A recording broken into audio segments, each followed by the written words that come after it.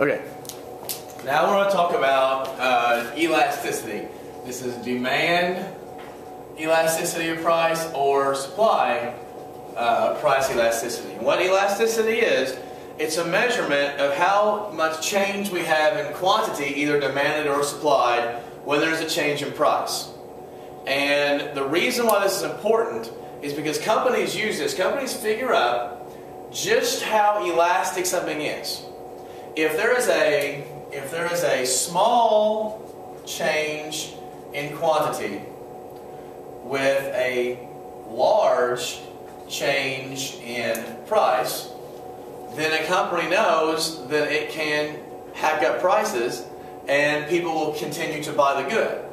If there's a small change in quantity with a smaller change in price, or there's a large change in quantity based on a small change in price, well then companies know if they just move their price a little bit, people are either going to buy a bunch of it if they lower their price, or hardly any of it at all if they increase their price. It tells companies how to price stuff. So this is important because this is how companies figure out how much they're going to charge us for goods. I mean, I look at cost obviously, but this is a determinant of like price equilibrium. You know, where is a price equilibrium? Oftentimes we use elasticity analysis. So essentially what the formula is the percent change in quantity over the percent change in price. And how you figure that, as you can see here, Q sub 2 minus Q sub 1 all over Q sub 2 plus Q sub 1 divided by 2. Remember to do your order of operations, do them inside the parentheses first. All over P sub 2 minus P sub 1 over P sub 1 plus P sub 2 divided by 2. So this is giving you the percent change in Q, this is giving you a percent change in P, and you divide the two. Alright? And then it comes out that if it's greater than 1, right, it equals elastic. Elastic is greater than 1. If it's less than 1, then it's called inelastic. An inelastic demand, or an elastic price demand elasticity. If it equals 1, that means it is what's called unit elastic. So I've got 3 examples up here that we're going to do.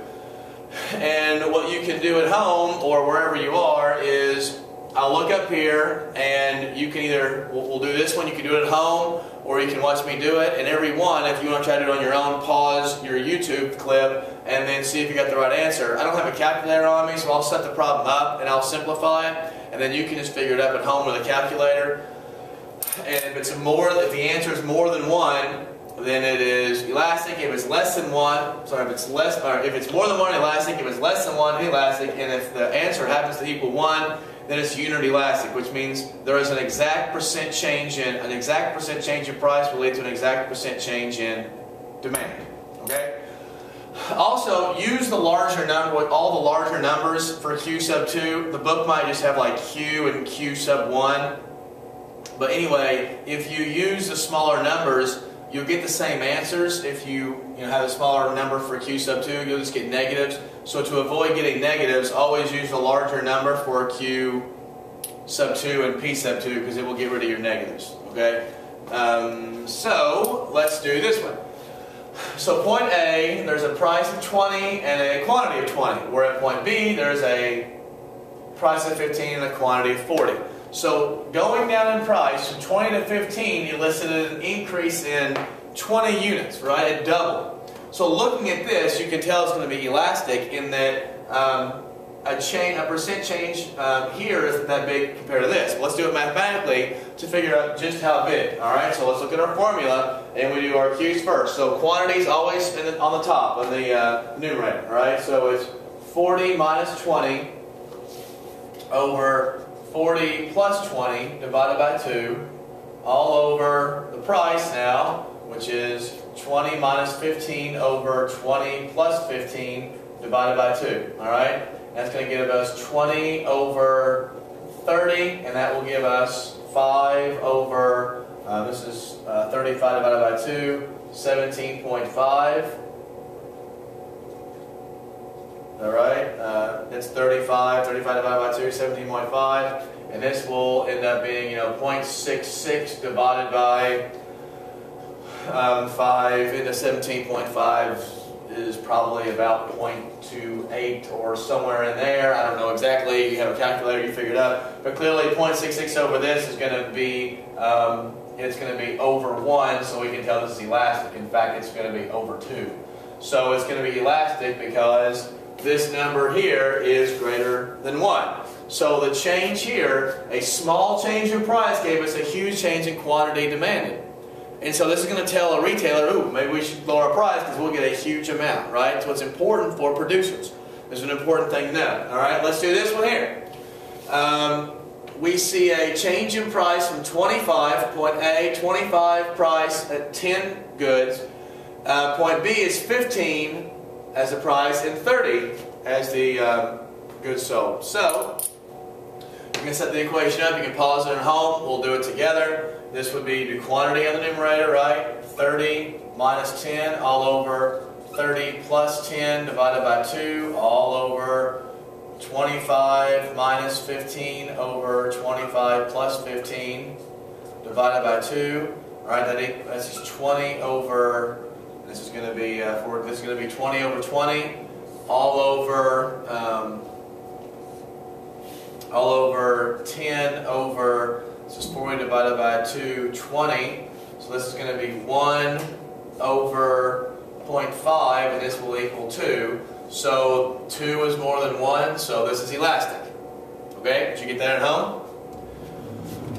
Okay, so then we'll do this one, because you can do the same thing with supply. The analysis works the exact same thing with supply. So let's do this one with supply. You can see here at point A, it's 20 units and there's, or sorry, $20 and it's 30 units. Point B, the price increases to $30 and they're willing to supply 40.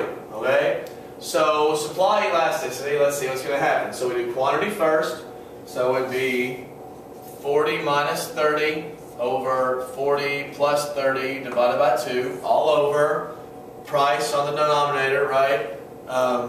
Use the large number first. 30 minus 20 over 30 plus 20 divided by 2. This is 10 over 35 all over 10 over, that's 25, right? So it looks like this is going to be, this is 0.4 here, and then this is less than 0.4. I'm probably somewhere in the neighborhood of, let's see, 10 over 30, 0.33. This is probably in the neighborhood of like 2.27 or something, whatever it is. Either way, it's going to end up being less than 1. So the supply elasticity for this is inelastic. So this is an inelastic supply elasticity.